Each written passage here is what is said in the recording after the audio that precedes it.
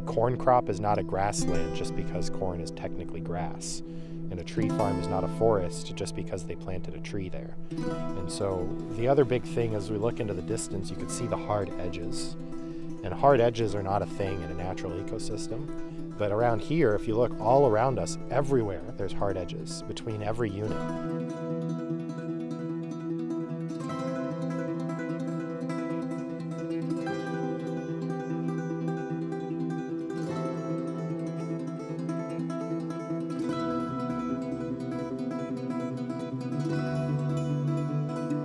Forests don't grow in squares. That's not how forests grow. There's a bunch of us that live out here.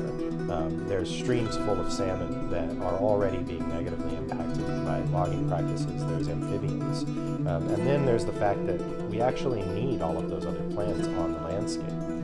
We're looking at a situation where probably about 90% of our native forest ecosystem in Oregon has been impacted by logging at some point.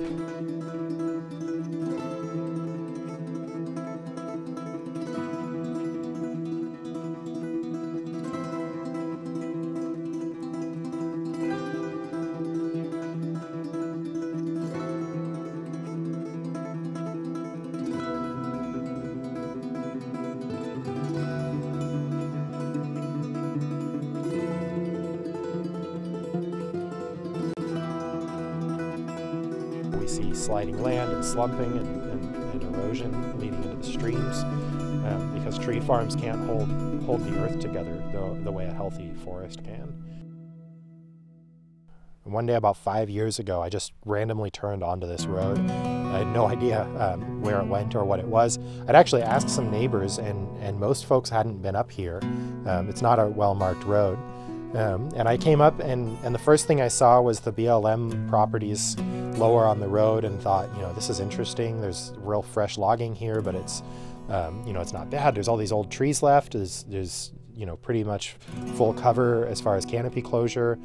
This is really cool. And at first I was really excited to see that on that portion of the ridge. And then I came up further and got into this private land, square mile here that we're in, and came across this clear cut that we're standing in now, which at the time had just happened.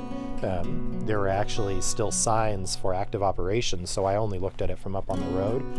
And I've come back regularly since to take pictures of what's going on, to see what the stream in this particular clear cut is doing, which has been drying up. The first time I came up here, the stream did still have water in it, actually even in the late spring in a dry spell.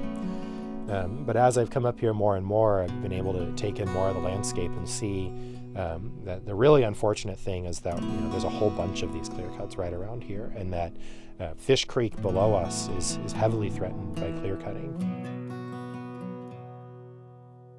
It's true, Oregon is still pretty green, but if you compare the kinds of trees that are growing and how they grow, you see a totally different ecology. There's one type of tree planted out there. There's no other food sources for wildlife. Now down in the bottomlands, there's big enough rivers that we can see some diversity, and it's almost all alder, and you can see that where there are other trees, you can see them clearly right now. But one of the most important thing is the dead trees. And like looking out at the plantation land, the tree farms, what you'll see is that there's not standing dead trees, there's not big logs on the ground that are dead, and there's not trees that are dying. That's what a forest is, is a cycle of life. And so without dead trees, without standing dead trees, which we call snags, without downed wood, the trees that are laying on the ground, we don't have moisture retention, we don't have soil rebuilding, and we don't have wildlife habitat. And so what happens now, though, we don't have these healthy natural forests along creeks like this. This is Fish Creek here, and multiple times in the last 2 generations, this place has been logged and cut over. And so there's not these big old Douglas firs that are left that can die and tip over and fall into the river to do their job, which is to slow down the water, so that sediments and rocks can drop out of the water, which not only cleans the water so that it's more clear for fish to navigate in and smell in and hunt in, but it also builds up these gravel beds that they need to lay their eggs, which is exactly what's going to be happening in this part of the stream. So the unfortunate thing is that these streams don't have the trees next to them that we need in order to fall in naturally. And so these large woody debris placements like this one here, these trees have actually been brought in from somewhere else and to be put here because they're not here to fall in naturally. What bothers me about this kind of work is, taxpayers fund millions of dollars of work like this in Oregon every year, which is wonderful. It works.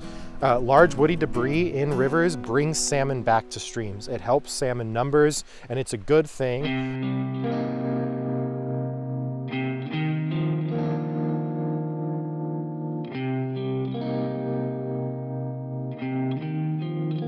But what bothers me about it is we're right below the clear cut we were standing in just a few minutes ago. It's actually just up here, and the water that's flowing through that clear cut and heating up and getting muddy, it's pouring into this same stream. And so we're spending millions and millions of dollars to do salmon restoration to undo the past damage of historical logging. But at the same time, modern logging practices are continuing to undo the work that really provides the stream health that those fish need.